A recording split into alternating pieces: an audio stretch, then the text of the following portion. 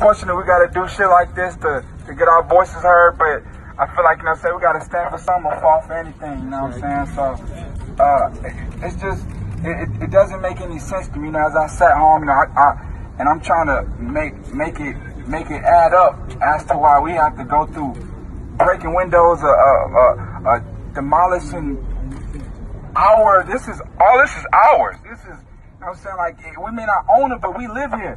We raising our families here, and we building up our lives here. So it's unfortunate we gotta do this just to show our frustration.